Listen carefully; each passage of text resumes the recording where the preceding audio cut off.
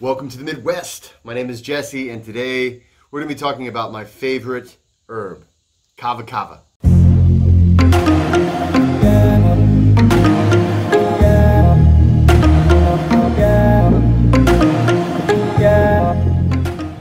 Kava Kava is an herb that is native to the Pacific Islands, and I have been using Kava Kava for years and years and years. Ever since I was a teenager, I've been using Kava Kava, and we're going to talk a little bit about how it's used, some of the benefits of using Kava Kava.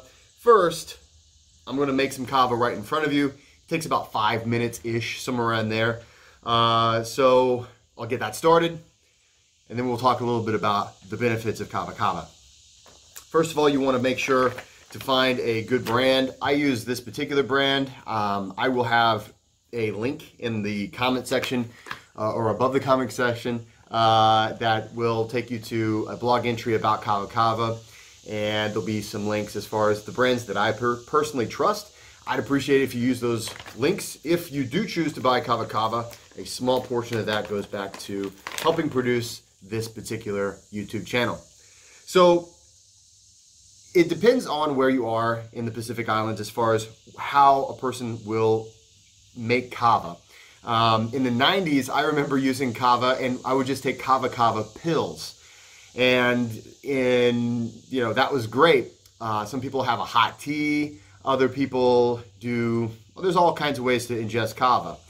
The traditional methods of using kava generally have to do with getting a large basin of water and taking ground kava from the roots, just the roots, and generally we don't want any stems or any leaves, just the root area of the kava plant. And essentially we would let that water sit for about 5 minutes. Then, depending on the island you're on, there's different methods as far as the next part, the actual straining part, because you don't want to actually ingest the powder itself, because it kind of hurts your throat. It's kind of a sawdust type of a thing. You want to take a quick look. Here is what it looks like. This is, I don't want to spill it. It's a beautiful, precious thing. This is Kava Kava. And so Kava Kava, whenever you get it to this point and when it's ready to use, when it's noble kava, it will resemble sawdust. It looks a lot like sawdust. And there's a lot of different ways to make it, but this is how I make it. This is kind of like the Midwestern hack version of Kava Kava. So what I do is I'll get a shaker bottle.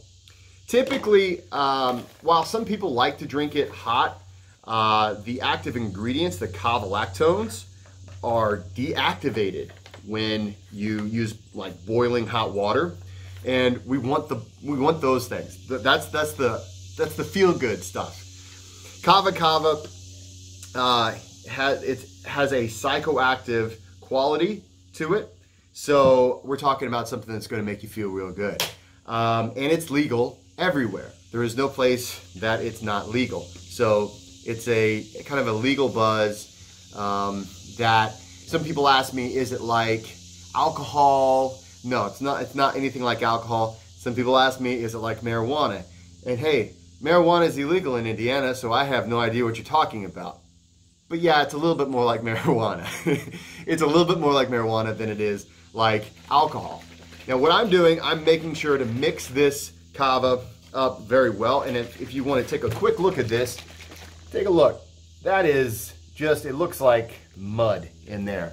And it's a very, it is kind of, it's just going to be kind of a goopy, muddy looking liquid. Now, we let this sit for right around 5 minutes. That's just long enough for me to tell you all about Kava Kava and how awesome it is. And then we will strain.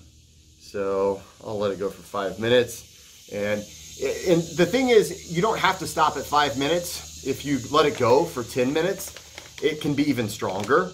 But for the sake of this video today, we'll go about 5 minutes.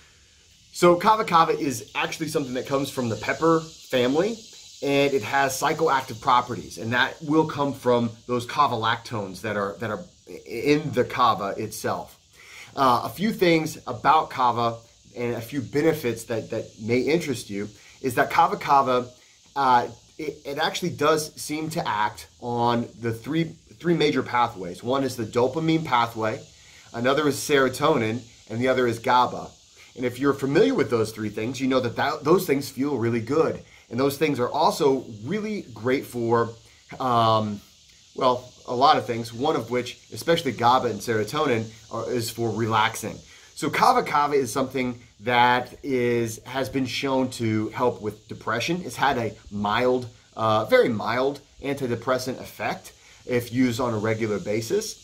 And this could be just basically because it has that effect on the serotonin levels. It does make you feel really good. So, while I've never myself taken it specifically for depression, it is something that is far healthier if you're feeling down and you just need a little break, or if you've been stressed out at work. It's way healthier for you than going for a beer or some kind of alcohol. Another thing that it's really good for is insomnia. And this is also, again, because of the GABA and the serotonin effects. It also has a slight muscle relaxing effect.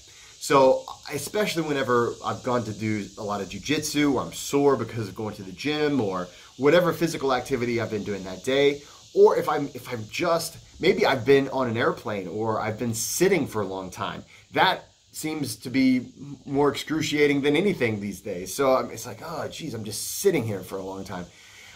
It's a great way to decompress and relax those muscles.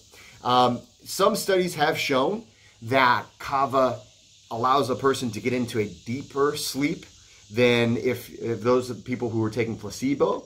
However, you know, it will vary from person to person. I myself, typically I'll have some Kava in the evening before going to bed. But the real cool thing about this is, as you can see, it's daytime right now. It's maybe a little after, right around 1 o'clock in the afternoon here in Indiana today.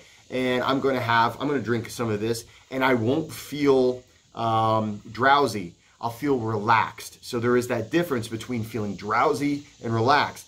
It's not I'm about to fall asleep. I'm just, I'm on the verge of passing out. It's definitely not that.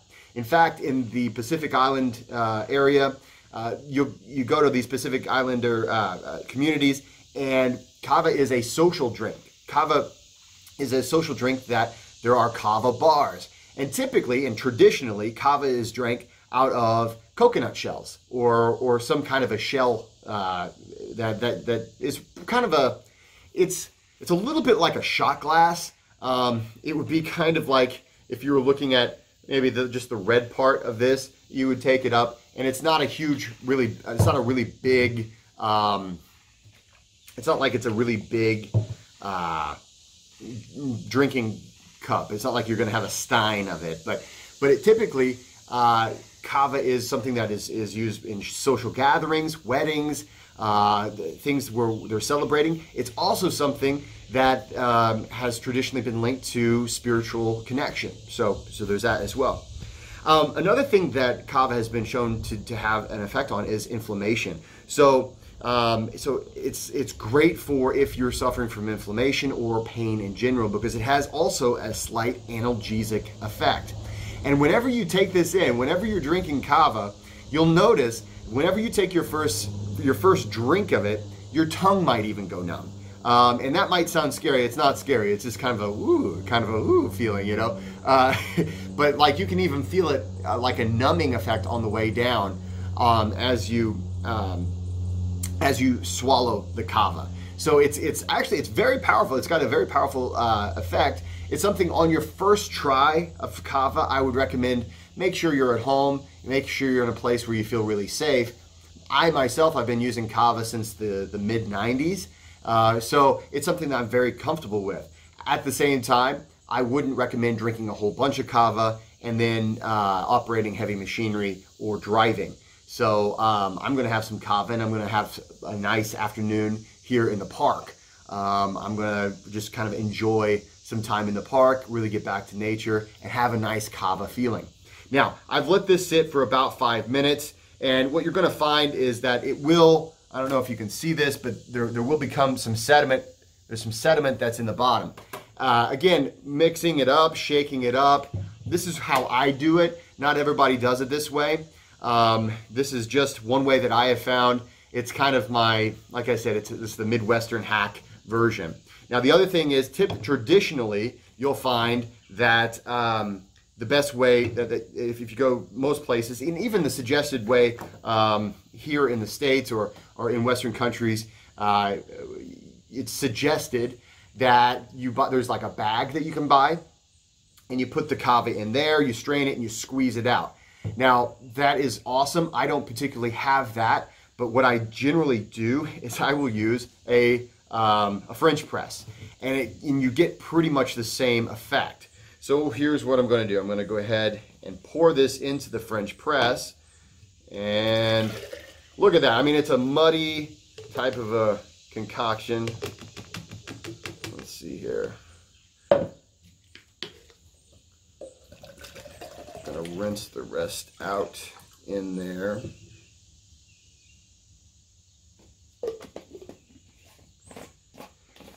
And I'm going to let it sit here for just a little while. So I'm just going to let it sit for a minute and soak in all the kava lactones. So while I'm doing that, let's continue talking about other things that you may be interested in when it comes to drinking kava. Kava Kava is also an anti-spasmodic. So if you're getting those little, if you've been really stressed, and you get you know how you get the little things in your eyes, or you get a twitch or something like that, if you're having muscle spasms in general, maybe they're even painful muscle spasms. Kava Kava has been shown to be, because of its muscle relaxing effects, it's a great way to mitigate those effects. Also, some studies do show that Kava Kava is an immune system booster.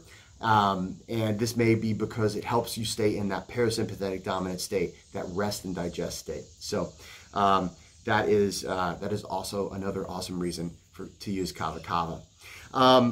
There are a few health concerns. So there's a few possible things that you may want to just be aware of as far as who should and should not use Kava Kava. Generally, it's going to be safe for just about everybody. Of course, women who are pregnant or lactating should not use Kava Kava. The other thing is, in the 90s, this is one of those things. I remember in the 90s, I used to actually take pills of Kava Kava and just kind of really just enjoy. And it was on, you went to any kind of a health food store and you would find kava just about everywhere. But in the 90s, there were some studies that came out that stated that Kava Kava may have detrimental effects on the liver. So for this reason, all the health food stores, like, I mean, you used to be able to go to like even just like a Walmart or Walgreens or a GNC or just any health food store you ever thought of. They always had lots of kava. They would sell it in giant, I mean, just enormous jugs, and it was just great. And I remember when there was a study that came out, and most of these studies that pointed to kava being harmful for the liver, they were when people were using kava in conjunction with other substances that were already harmful to the liver. And there seemed to be some implication that there was an amplifying effect or a multiplying effect. A lot of these studies were done on people who were also either alcoholics or they were recovering alcoholics. And some of the studies were done on people who already had liver damage. And so, you know, my conspiracy theory self was like, they're just trying to take it off the market because it works and it's natural and it's healthy. And hey, maybe that was the case. I don't know. But in the past decade or two, there have been a lot of studies that came out saying that this was not necessarily the case. And if it is the case, it would be a very rare thing to have happen. So for the most part, it's seen as very safe. However, I do want to mention just that the jury's the jury's still out. So if you have liver damage, if you have liver issues, I would recommend caution with this particular supplement. Okay, so having said that, let's see if I can strain this right now. Okay, and I'm smushing all of the kava down to the bottom. I'm really trying to squeeze out all that delicious goodness. Now I say delicious. But if for those of you who have tried Kava Kava, you know it's not delicious. Kava Kava is not a very tasty thing. It's not something you're going to drink for the flavor. It tastes very earthy. It tastes, and it's got kind of a really bitter taste to it. It's related to the pepper plant. Like I said, it's in the pepper family. It doesn't really have any kind of a spicy flavor to it. It's just really super, super bitter. And, you know, so it's not something you're going to do. I remember whenever I first introduced my brother-in-law to Kava, I was like, hey man, try this out, see what you think. He was not very happy with me. And so, you know, it's not something, he was expecting it was really like a flavorful tea. It is flavorful, but it's not flavorful in the way that you drink it for the flavor, okay? It is somewhat of an acquired taste as well. So, all right, so I'm gonna take some drinks. Oh yeah, okay, so instantly you feel it in the mouth. There's this kind of a numbing effect in the mouth. And it's got this, and you know, it's a cold drink. You don't really drink it. I mean, you can drink it warm, but it's something that typically and traditionally it's in cooler water. You can do it with warm water, but don't do it with hot water because again, it kills the kava lactones, and that's the beautiful, that's the wonderful, that's the stuff that's in here that you're looking for. So, cheers to you. Now, I've only taken 2 drinks, and I already feel it on my lips, on my tongue. Let's talk a little bit about dosage and the amount that you should expect to use. Now, this will vary from person to person. And when you first try it, I recommend that you follow the directions to the T. I've been using it for a long time, so I make mine a little stronger because I like it a little stronger. But it's really something that it's safe, generally safe for everybody. And it's something that you're not going to have any hangover, you're not going to have any detrimental effects. It's just something that, you know, you're going to have a nice experience. Anyway, so I'm going to have a great time with my kava. I'm already starting to feel some happy effects. Now, as you continue to drink it, the effects become stronger. However, one last thing, and just a second. I mean, look at that. I mean, it's like, if a person just offered this to you, you'd be like, what the hell are you trying to get me to do? But if you know that it's kava, you might say, thanks, that's great. That's really nice of you. But when it comes to Kava Kava, I highly recommend it for relaxation, just to mellow you out, for anxiety. It's an excellent thing. And when it comes to how much to drink, really there will come a time when you're elevated, and I mean you get more and more elevated, but there will become a level where the elevation kind of plateaus, and you're not gonna. It's not like you're gonna hallucinate, or you're gonna be doing things you wish you wouldn't have done, or say things you wish you wouldn't have said. It's actually one of the few things where you do feel kind of social, you feel kind of loose, you feel really good, and it's really hard to abuse. And having said that, it's not habit forming, it's not addictive. So that by itself is fantastic. In fact, if you are someone who's trying to come off of an addiction, I highly recommend this as a way to help curb those cravings and to help curb your the anxiety that oftentimes quitting a drug or quitting, you know, cigarettes or something like that can give you. Anyway, I'm going to enjoy some of this. I'm going to go out and enjoy some nature. I highly recommend Kava Kava. Please take a look at the at my blog post below about kava. Don't forget to subscribe and like, and don't forget to go out there and be nice to people.